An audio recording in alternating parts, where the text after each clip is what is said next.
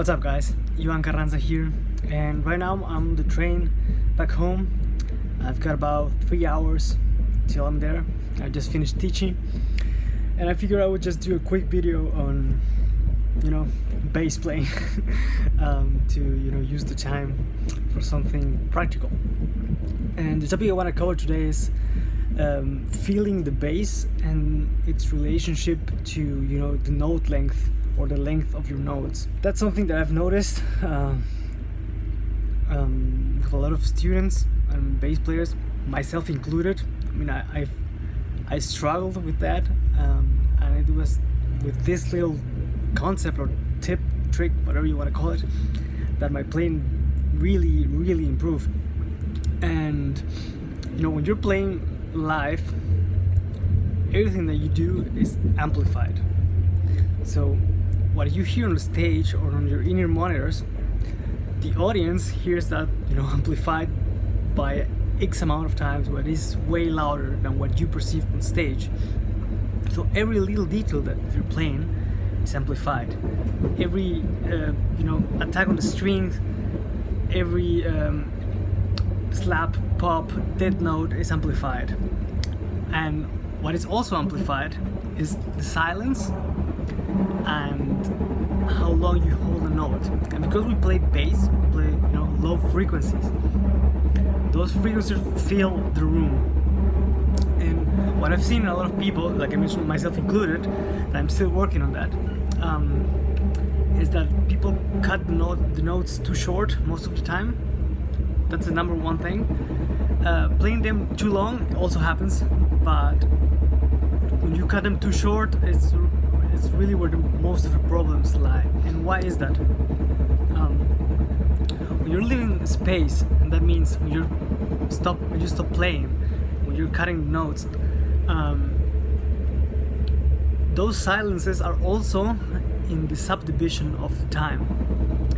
So if you're playing quarter notes, but you're not actually playing quarter notes, you're playing more like some hybrid between an eighth note and a dotted eighth note. So the groove is not receiving what it actually needs. So if the time is like 1, 2, 3, 4, and I'm holding those tones till the next beat comes. But if I'm cutting the note short, like 1 and 2 and 3 and 4 and then those silences don't match the subdivision of the tune. Now, one great concept to correct that, or to improve your playing, and that's something that was taught to me or shown to me by one of my former teachers, and who I would like to call my friend, Thorsten Hayes, a bass player from Germany. It's to imagine that when you're playing a note, when you're holding a note, you're kind of like compressing the room, because it's kind of like the same effect as if you're at a club, or when you stand right beside your bass cap, that you feel the air being pushed by the speaker.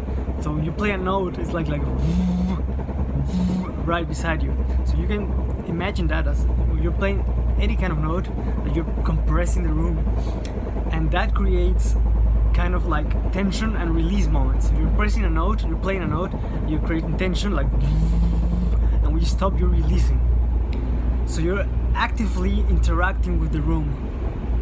And when you become conscious of that, you definitely start playing differently, because your notes don't only have a harmonic content because you're playing pitches and you're playing rhythms as well, but like I said, what you play has also a physical effect, not only with the rest of the band, but with the audience too, and the room.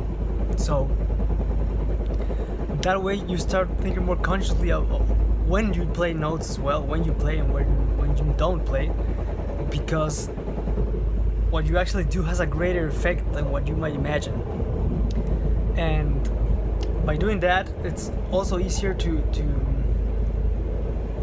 find a relationship between your notes and what the rest of the band is playing. So for example, if you want or to say it another way, you can use that concept also to feature other instruments by your note length. So for example, one thing that I really like to do is playing with the snare drum, because if you want to feature what the snare is doing, you just card your note right before the snare comes, and it's gonna appear as if it was louder than what it actually is. And that is something like when you're in a conversation and everyone's talking, and then right at that time everyone's silent and somebody drops an F-bomb, or you know, some word or some comment, and that just, you know, sticks out in this awkward silence other than what he just said, he or she just said. That same concept applies to the other instruments. So you might be playing a groove and the drummer's playing right before the snare comes, you just stop playing, and that snare hit is gonna appear to be much louder. That can be done also with hi-hats, with bass drums, with cymbals, and not only with drums, with guitars as well. So if there's a guitar playing, even a funky guitar, for example, like check it, check it, check it, check it, check it, check it, and he's doing some kind of fills here and there, you might want to feature them, some of them, but just stopping playing, and then you give the guitar player more room to play. But the key thing, or the important thing, is to cut your notes at the right time. And one great way to practice that is just to make a loop with a drum machine, for example, or you can even do it with a metronome if you don't have a drum machine. But even if you don't, you can just Google or YouTube, you know, drum loop 80 BPM or something, and just play one single note. Just take, for example, a C, and just play the note and try to hold it for different amount of times. So for example, try to hold it for one exact quarter note. So you play 1, 2, 3, 4, and you have a, you know, a snare on 2 and 4. Then you hold your note until the snare comes. So 1, 2, 3, 4, 1, 2, 3, 4.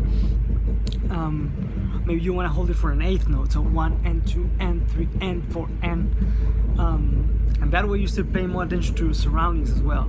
And what I've noticed so far, and not only on myself but also on my students, whenever they start paying more attention to especially what the drummer is doing and how their notes interact with the playing of the drummer, all the grooves start to sound way better. They start to sound more inline, more relaxed as well, and you start playing different as well, because you notice that you might not need to do as much to make something sound good. So I would like to leave you guys with that concept. I'm gonna do a video of you know, more in depth about that topic, but I'm on the train right now, so I can't do a lot. But I hope you find this helpful. Let me know what you think in the comments, and I'll see you in the next one. Take care.